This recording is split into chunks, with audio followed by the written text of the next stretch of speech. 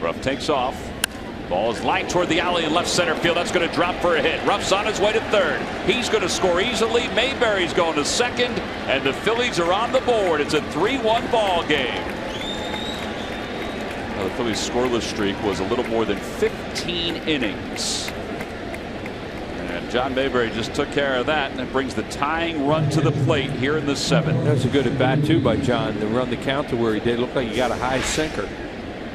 Yeah, it's a sinker. It's supposed to be down around the knees, get a ground ball out of it. You can see it's thigh high, and hitters love to hit pitches like that, and he leveled off.